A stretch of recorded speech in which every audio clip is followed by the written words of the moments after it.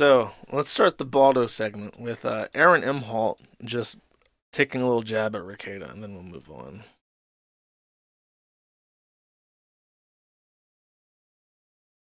Assuming that. Um, oh, is that true? JH says Aaron Chrissy Mayer was blaming you for Nick Rekieta's downfall. Me?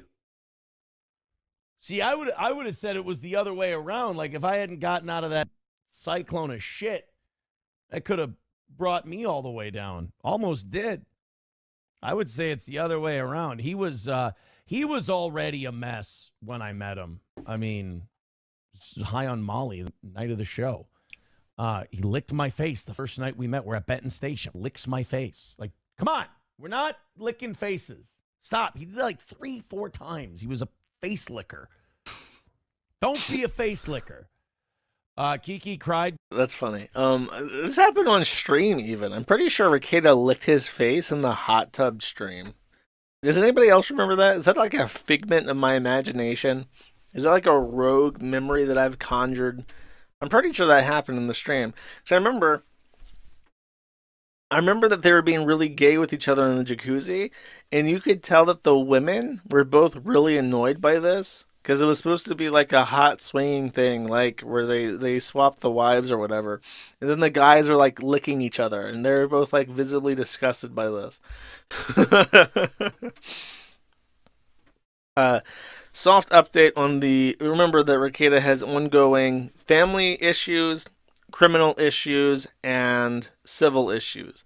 And in the civil case, where he's being sued by Steve Quest, aka Montegraph, for defamation per se, where he accused him of being has always liked sucking little boy dicks, is I believe the exact statement he used. His civil court judge was Judge Pussy Licker, also known as Jennifer Fisher. She was asked to recuse in the criminal case, and by Minnesota state law, you get one free do-over with your criminal court judge. So when they asked her to recuse, she did. She didn't challenge it because he statutorily has one free judge re-roll basically per case. And he believed that it would be a bad idea to let her be the presiding judge. Well, in the civil case, similarly, she has recused, and I believe that this was done sua sponte. She just simply decided that she would like to recuse from this case. And now, Honorable Stephen J. Winsel is the judge in the civil case. And if that name sounds familiar, it's because that's the judge in the criminal case. So I believe that may also be the judge in the family case, but don't quote me on that. So now this guy is officially the state-appointed Baldo handler in all matters, legal, criminal, or civil. Honorable Winsel is at the helm, representing Minnesota in these matters.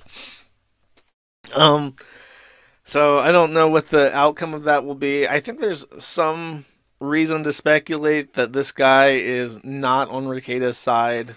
Personally, probably thinks that Rekieta's a dickhead. And the reason why I can say that is because of this filing. Let me think about how I want to address this real quick. Give me a second to gather my thoughts. So when Rekieta was arrested, the first thing that happens in a Minnesota trial, as far as I'm aware, is that they schedule something called an omnibus hearing. Now, you have, between the point of being indicted and the trial in criminal cases, each state and the federal jurisdictions have their own procedures. And there's a timely way to file certain motions, certain challenges, certain requests before the trial begins. Minnesota has a really big hearing, pretrial hearing, called the omnibus hearing. And unlike in a lot of states, Minnesota gets a lot of stuff done in this one hearing, which is why it's called the omnibus, because it's everything. Basically, everything that you want to file before the trial happens at the omnibus hearing. Everything. If you want to file something, it must be done, it must be heard at the omnibus hearing. That's why we sent a bunch of people to this hearing, because it's a big deal. and a lot of things that would be hashed out and set the pacing of the case would happen at the omnibus hearing. So the Kiwi SEAL Team 6 or whatever arrives at the court, gets hassled by Ethan Ralph, waves goodbye to him, so on and so forth. That all happens, and it kind of felt underwhelming. And I was a little bit irritated because I assumed that there would be like a continuance and there would be a second omnibus hearing. Because all that happened at the omnibus hearing is that Rekieta asked for a Franks hearing. And a Franks hearing is named after a Supreme Court precedent where it said that if a police officer lies materially to a judge and gets a warrant, and that warrant would not have been granted if that police officer did not lie, then anything that the warrant obtained would be fruit of the poison tree and would be inadmissible in court. So that means the body cam footage, that means the cocaine that they found, that means that the weapons that they found, that means that anything that they found as a result of that warrant would be thrown out, and that's basically as good as dismissing the case, right? So Rekieta said that the cop had lied because he watched the stream of Rekieta fucked up on whatever, on coke and alcohol, on the big, on the Anime Sucks Cope and Sneed stream. The judge, Officer Pomplin, said that that had happened.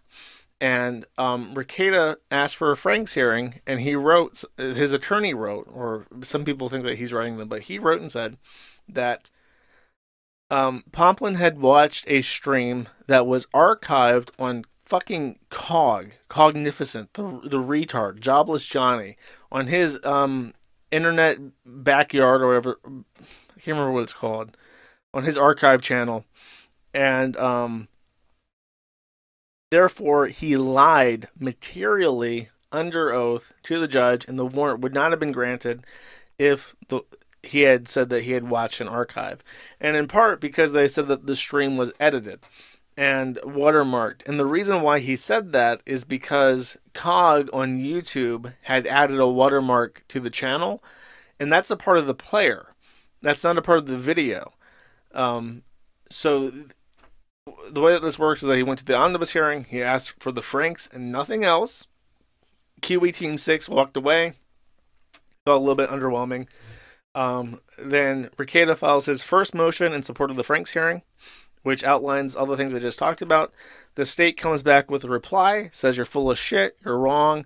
It's very clear from the affidavit that he's actually being very truthful, very upfront that he watched an archive. The words have a clear meaning because they appear multiple times. And Hardin even told me that when he was a prosecuting attorney, the quality of Virginia warrant request was far below this. So Pomplin was very deliberate and well-spoken in his request for the search warrant, and it served him well in the trial because Rekieta's reply was rejected, and the judge basically said, you know, you're not getting a Franks hearing, which is on its face a kind of a blow, but it was kind of a long shot to begin with. I mean, it's basically a get-out-of-jail-free card. If he can get the search warrant thrown out over this technicality, then he gets all the evidence thrown in as well, and then he's a free man, and there's no issue. Except, his gambit actually backfired horrifically, and I say that because of this. Preload all these images, actually. Could have done this during the talking bit, but then I fucked it up. Okay, it's actually...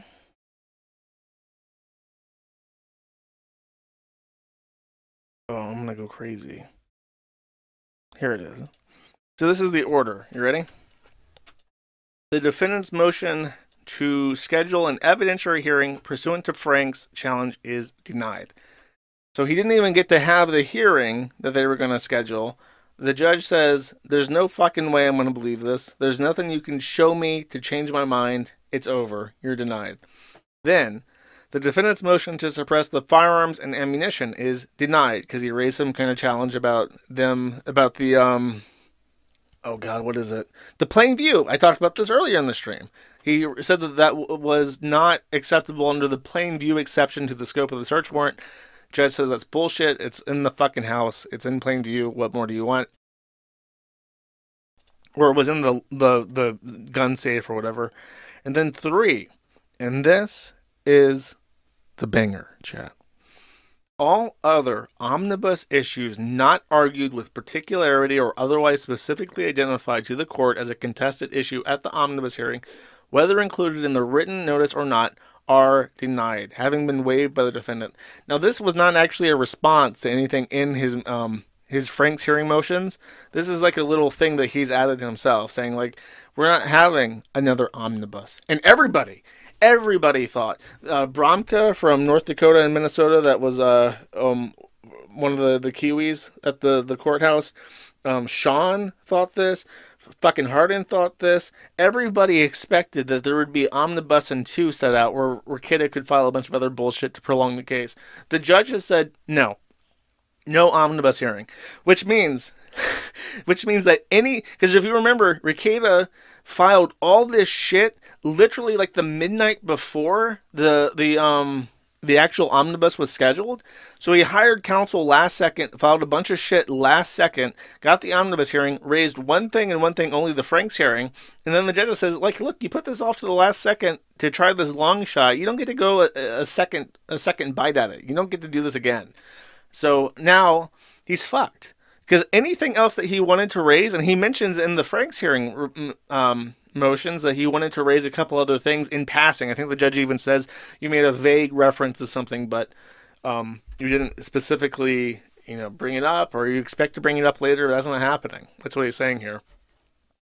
And that means that now there's going to be a trial. They have a scheduling conference. That's the next thing that's set up. And they're going to decide the dates of different things. And that's mostly technical, where they like say, well, I'm busy that week, because attorneys have multiple clients. So Rekieta's options are now one of 3 things. He can either appeal this, and I am almost guaranteed in saying that he will appeal this, because he doesn't have a choice. If he's hoping to get this dismissed pre-trial, he must. He has no choice. He not having an omnibus hearing where he raised things that actually succeed is a big detriment to him, because he can't squash any evidence or anything. He anything that was supposed to happen before the trial has been denied preemptively because he didn't raise them. So he's kind of fucked. He kind of has to ask the appellate court to give him a second chance. He's like, well, wait a second. I didn't know that it would be denied. I wouldn't have just asked for the Franks hearing then. He has to. He has no choice. So, and that's expensive, by the way. Even with Hardin, appeals and Supreme Court stuff, that's expensive because there's a lot to it, and then you have to pay fees because the fees go up as you get higher into the ranks, and you have to bind things a certain way, and you have to pay printing companies, and those are like their fees they're monopolies, so they can charge whatever the fuck they want. That shit's expensive, so that's probably going to be at least $10,000 for him to appeal this one motion to the state appellate court. That's a big deal. So he's going to appeal that. He's got his house hasn't his Zillow listing for the second house hasn't sold yet, so he doesn't have that money.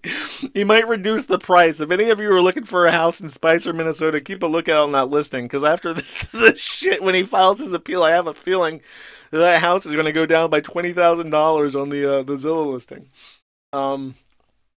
Just keep in mind you're going to be living next to Rekieta. So then, aside from the appeal, he either is going to have to take a plea or he's going to have to go to trial. And this is the issue that they have. If he takes a plea, he's guilty. And if he's guilty, then he no longer has a presumption of innocence. And if he no longer has a presumption of innocence, then the government has no reason to release particularities of public record that may meaningfully harm the reputation of a presumed innocent person. Certain records that I have interest in, chat, if he were to plea out. So he may not plea out specifically because he would not want those specific records to become matters of public record. If he goes to trial, then of course he doesn't get a plea deal, which is generally beneficial. I think that it usually goes that it's more expensive and you get a harsher sentence if you fight it out to the bitter fucking end. So he may not get that, but if he goes to trial, then certain matters of public record will enter evidence and then be released as evidence to the public, as all evidence is usually, including things that I have specific interest in. Chat. So that's where we're at with that. And I mean, Rekieta's position is so fucked, and he's so full of pride. Like a normal person, of course, would simply take the plea, because I have a feeling that he's a first time offender. He's got kids. He needs the support. It's a no brainer. To what end does the government have in putting an innocent, or not innocent, but like a normal family man in jail for one fuck up, a non-violent offense, even? None. It costs them money, and you don't pay taxes when you're in jail because you don't make any money. And then you have a bunch of kids that are more reliant on the public systems because they don't have a dad that's providing for them. So it doesn't make sense for them to be like, hey, let's put you in jail forever. That doesn't make any sense. They just want you to stop costing them money and being a nuisance. That's it. So, yeah, obviously the plea deal would make the most sense. But then if he's guilty, then that opens up Pandora's box, So I don't know. He's kind of fucked. And I don't feel bad for him because everybody told him that he's fucked. And what's really weird is that he's still so arrogant. He hasn't. It's so. I remember. Do you guys remember the special Rekieta stream that I did after he got arrested? I think I had like 2 special Rekieta streams in a row where I did like a full front to back commentary on his Anime Sucks Cope and Sneed chat or stream. And then I did like another stream that was immediately after that was mostly just about him being arrested and his arraignment in jail. And I remember I made a prediction. I don't know if it was a prediction. I hesitate to call it that. But I was thinking aloud about what I expected him to do once he got out of jail. I expected that he would sit the 3-day weekend in jail, but he got out with bond. And then with recognizance bond, then he paid the money so he could not do piss tests. And then, funnily enough, and he rewrites history. He paid that money so he wouldn't have to piss test. But then the family court made him do tests anyways without any way out of it as part of the custody stuff. So he has to do the piss test anyways. So he paid all that money for nothing. And he tries to make that out like it was just like, oh, I had no idea that was going to happen. And then when they said you got to go pee-pees in the cup, I was like, oh, of course, I'll do anything to get my children back. He paid so much fucking money to the point where he had to put a mortgage out on his house to get the $100,000 for him and his wife. And then they pee tested him anyways. And I know that's what happened. He can cope and sneeze that it was something else. But I know he paid not to do the test, and then they made him do the test anyways. But I was thinking, as I said, that I was imagining what his first actions would be after he got out. He would get out, and then he would have to stream again. That's his job. So what's he going to do? And I imagined in my head that what he would do is he would come out, and then he would do a coming to Jesus moment, I suppose what you would say, as PPP would say. He likes to use that phrase. And he would say, I know I've been fucked up. I know I've let people down.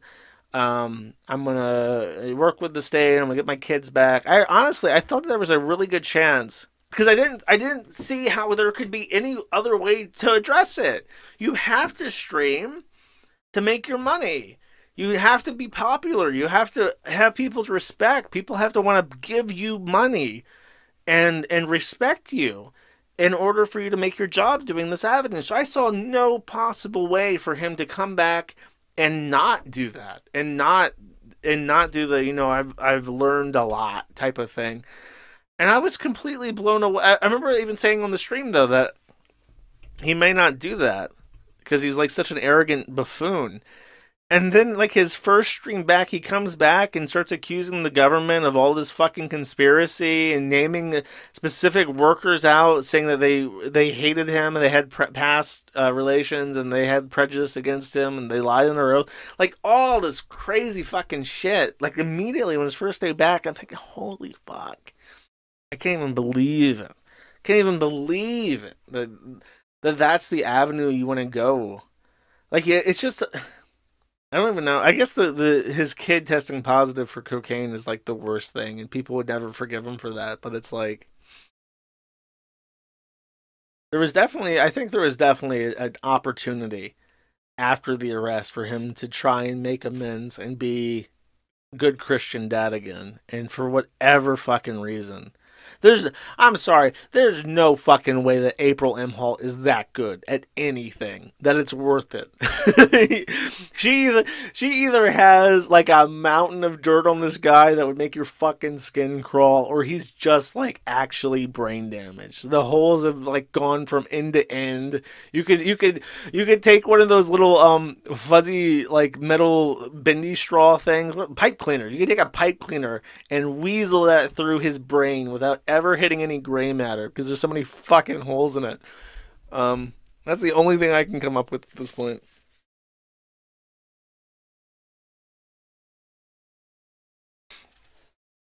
That's the Rekieta thing. Everything he's been working on in the past couple weeks since the omnibus hearing, since the last time I talked about him. I think it's been 3 weeks even, because I know that he came back from his 3-week hiatus to stream recently. So I want to say it's probably been 3 weeks since the omnibus, since I talked about the Kiwis going to the courthouse. And in that time, his big project, the Franks hearing, is completely and totally eviscerated. And not only was that eviscerated, it also appears that he's really shot himself in the foot, and he missed a lot of more realistic, opportunistic ways to mitigate damage and posture the case in his favor. By only raising the Franks hearing at the omnibus, expecting that he would just get a second omnibus hearing because he's Nick Rekieta and he's special. There you go. That's the Rekieta update. Baldo Ham, you are dismissed to slink back away to your cracked in with your 2 hamster wives. Thank you for watching this clip. This is Perspicacity. Remember to like and subscribe.